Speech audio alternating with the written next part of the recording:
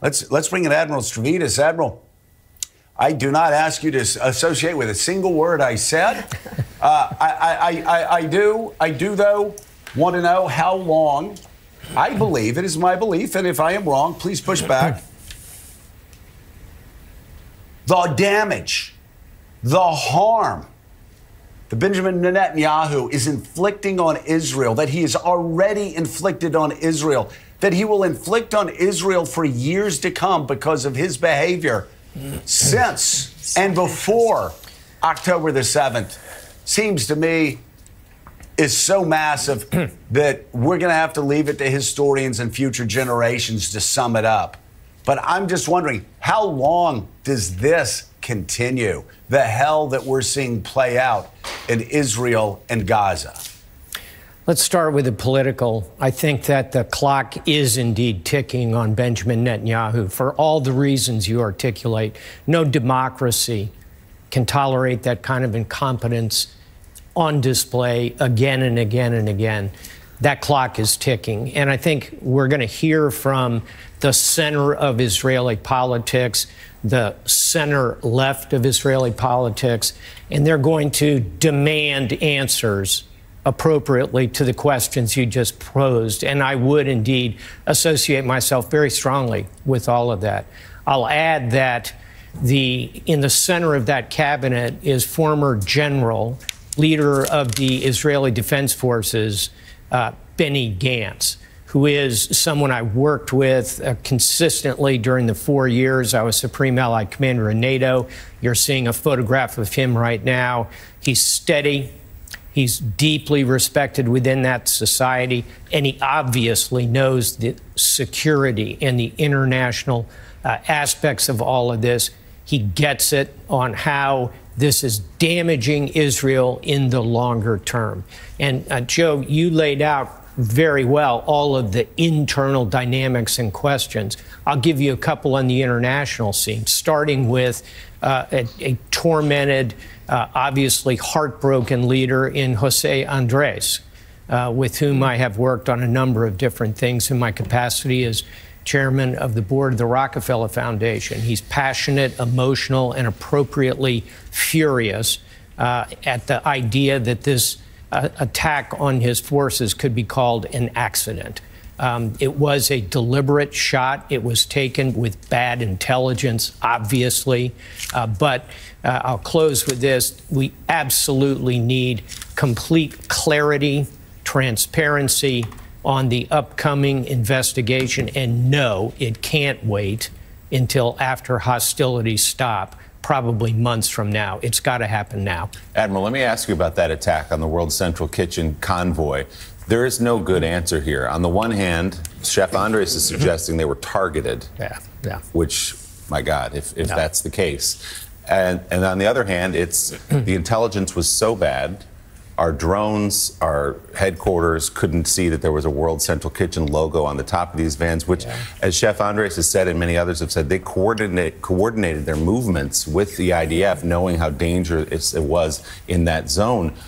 Which of those doors are you looking behind? Neither of them are good. Yeah, neither are. And let me take you inside the targeteering room, because I assure you at the IDF headquarters, they have a special cell that is put together. It'll have intelligence officers. It'll have a judge advocate general to be considering questions. It'll have typically a red cell individual who will be skeptical of the operation. And above all, it'll have the actual targeteers, the operators who have flown those kind of missions. Now they're on the ground side of it. That team is going to be looking at every time Israel releases a precision-guided weapon. So where that failure occurred, was it intelligence? Was it a judgment call? Was it technology? Was it a drone circuit that failed to send prompt and accurate information? It could be any of those things. I can certainly attest to the fact that Israeli defense forces are not going to deliberately target humanitarian workers. That's not in their DNA.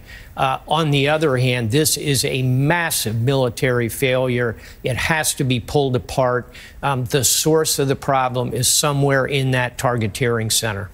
Does it make sense to you, though, Admiral, that the IDF can throw a dart into Tehran, into Iran, and take out a leader or wherever that leader is, outside of Iran, actually? And this was in Syria in this case. But make this kind of mistake, that's what just doesn't add up for people.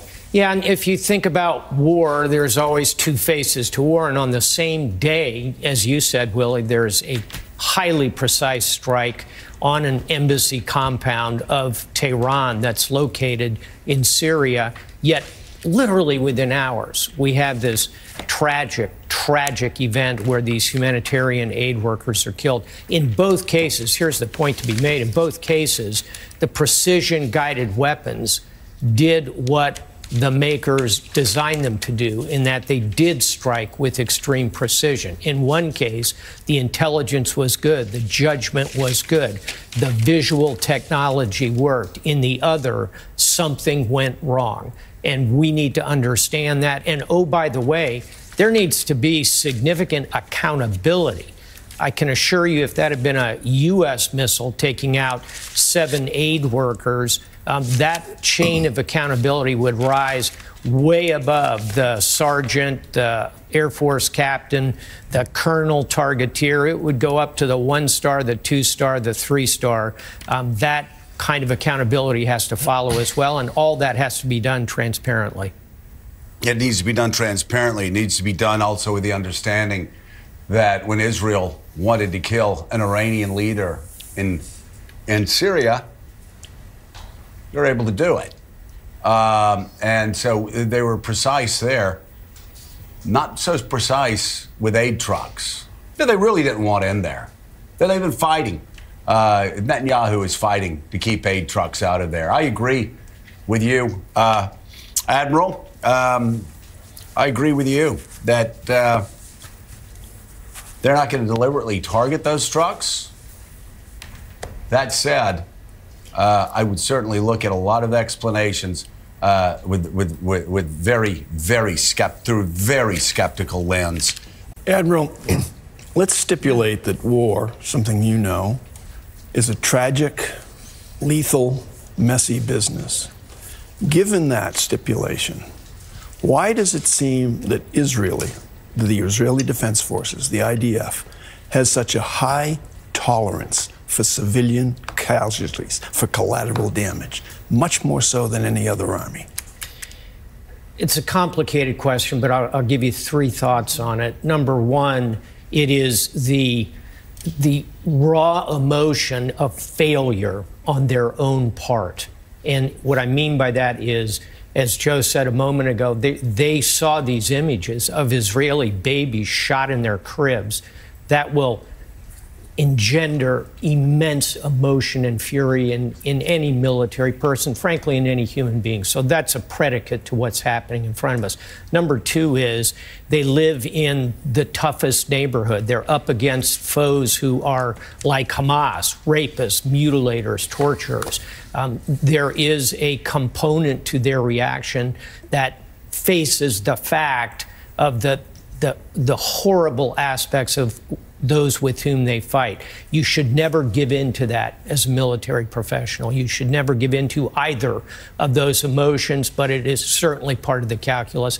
And then third and finally, and I don't mean this in any way to sound like an excuse for what's happening, but you just can't think of a worse military situation than 2.2 million innocent civilians, half of them children, caught in the crossfire.